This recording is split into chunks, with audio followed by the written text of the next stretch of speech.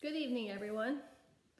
Welcome back to my kitchen and another episode of Painter's Palette. Today we're going to talk about the famous painter Winslow Homer. He's one of my absolute favorites and very well known for his oil paintings, but he also created a lot of watercolor paintings. And Homer is important to American art in the sense that he helped elevate watercolors to a higher level. Usually artists use watercolors for kind of like sketch work, quick, easy work, the plans they make before the big oil painting.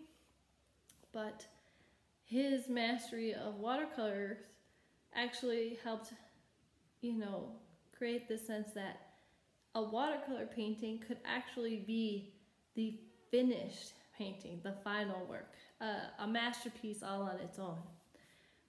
And so since we're looking at him today, I'm going to create or decided to bake sugar cookies that then get decorated in a watercolor fashion. So, it's almost Christmas. Everyone's making those sugar cookies with the frosting on them. So we're gonna make sugar cookies with a royal icing, and then we're gonna use gel food coloring to watercolor paint on our cookies. So real simple recipe for you today. I'm not gonna tell you how to make your sugar cookies. You can use any recipe you want. You can cut them out. They can be circular, round cookies. You can go to the store and buy some sugar cookies and then just make your icing.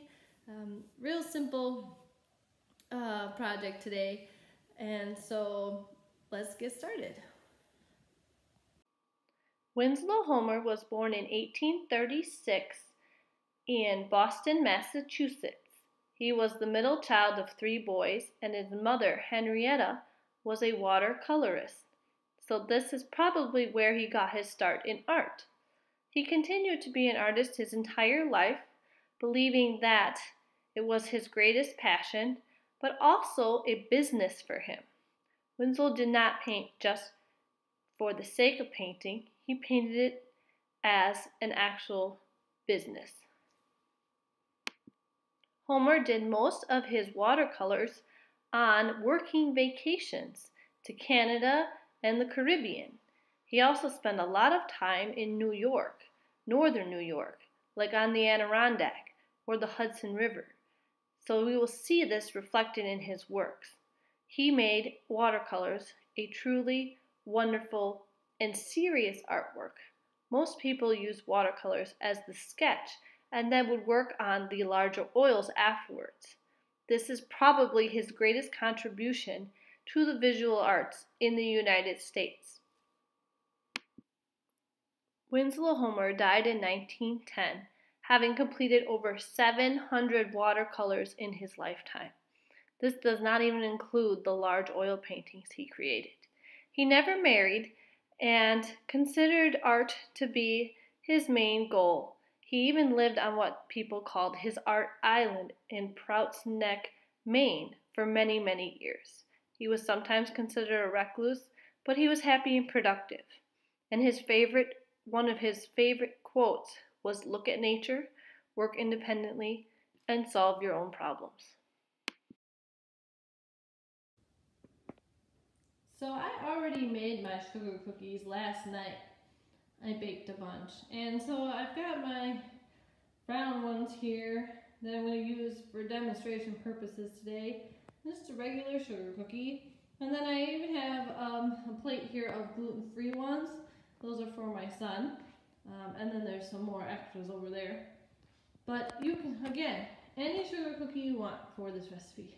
And I have a baking tray out with some parchment paper on it because that is what we're going to decorate our cookies on.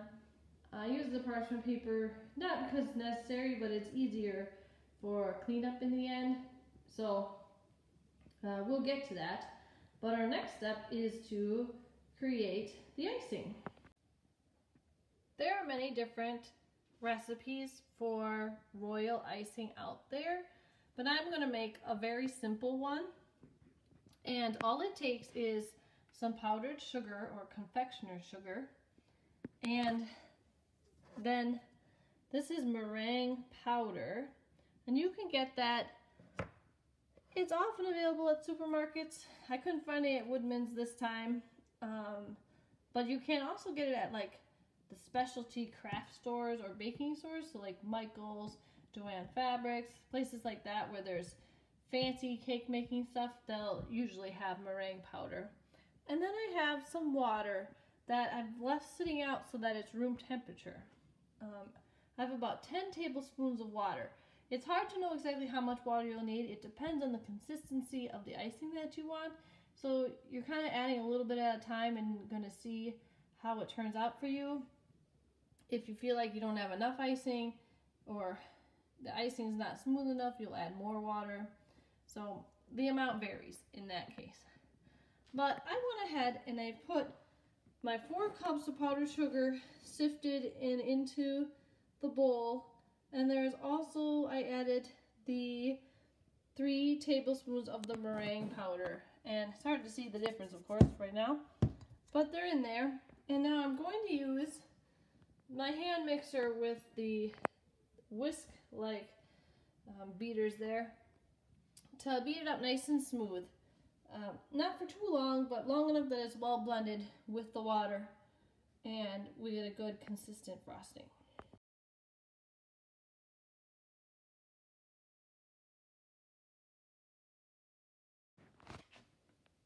So here's what my royal icing looks like now. Nice and smooth, ready to flood the cookies with. And again, anything with meringue powder in it is going to stiffen up over time. And that's what royal icing does. So we want to get this on the cookies, laid out nice and flat so we have a nice smooth surface to do our watercolor painting on. So we're going to go ahead and do that now before the frosting gets too stiff. Okay, so now I'm ready to frost my cookies with the initial layer of royal icing. And I put some of mine in a Ziploc baggie here. You can use a pastry bag, you know, or if you're a professional decorator, of course, you probably have some of those. But it's really easy, you know, it's kind of messy, but get it in there. And then I'm going to use my scissors and just snip a little bit of the corner off. That way I can take the icing and just fill in my cookie. And then we'll let that harden, and once it's hardened, we can move on to the painting part. So I'm going to go ahead and do that.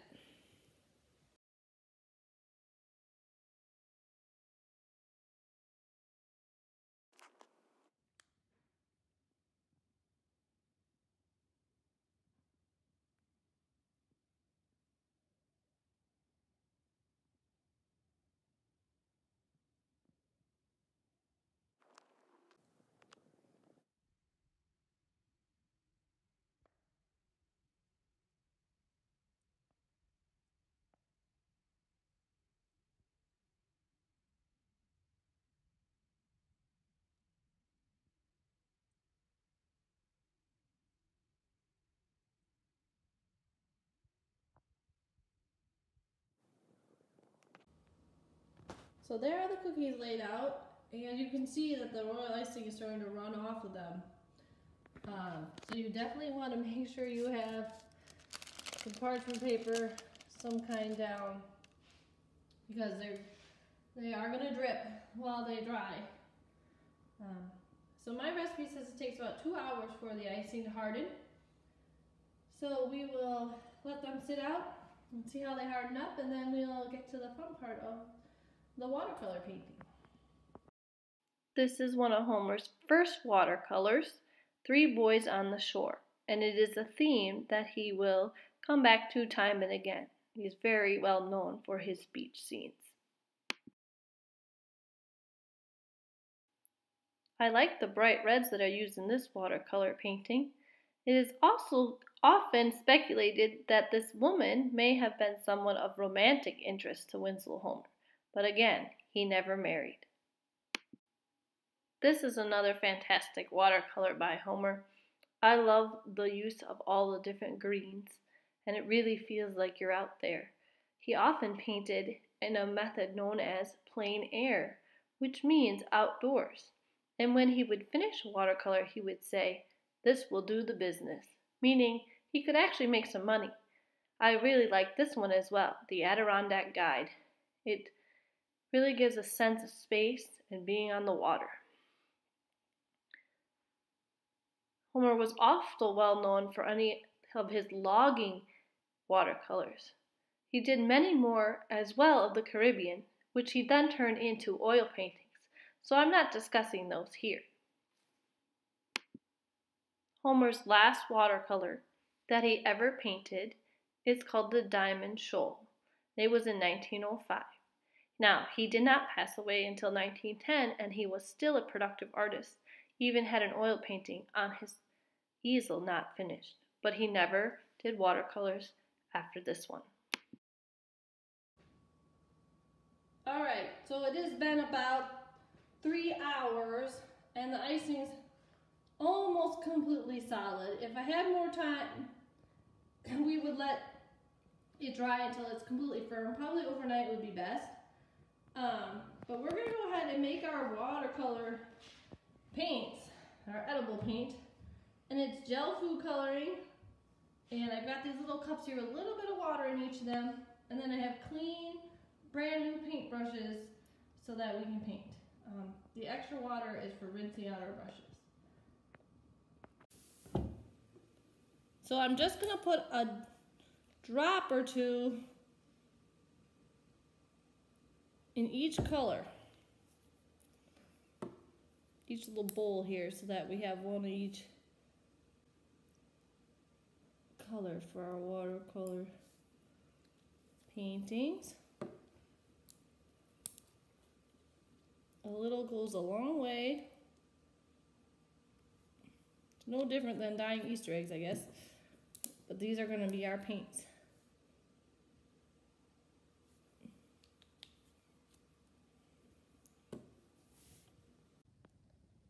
Teddy here is going to demo for us how to paint with the watercolor food coloring. Hi. Just get a little bit on there, and then you just gently brush it on. So this is a fun way to decorate cookies. Don't spread it too much, Ted, or you'll lose the color. The more you add, better. Then we just rinse our brush between colors. And you don't want to use too much paint or you end up with soggy cookies. But it's a fun way to decorate some Christmas cookies.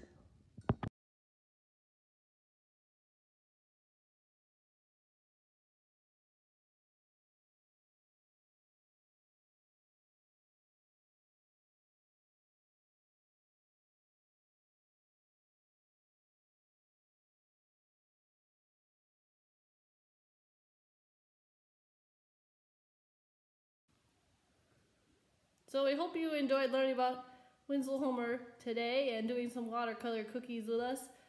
Teddy's going to do the final taste test, see how it is. And let us know what he thinks of the royal icing and watercolor paint on the cookies. How is it, Ted? It's amazing. Okay. So we hope you all have a very awesome and Merry Christmas and Happy New Year. And have fun making your own sugar cookies.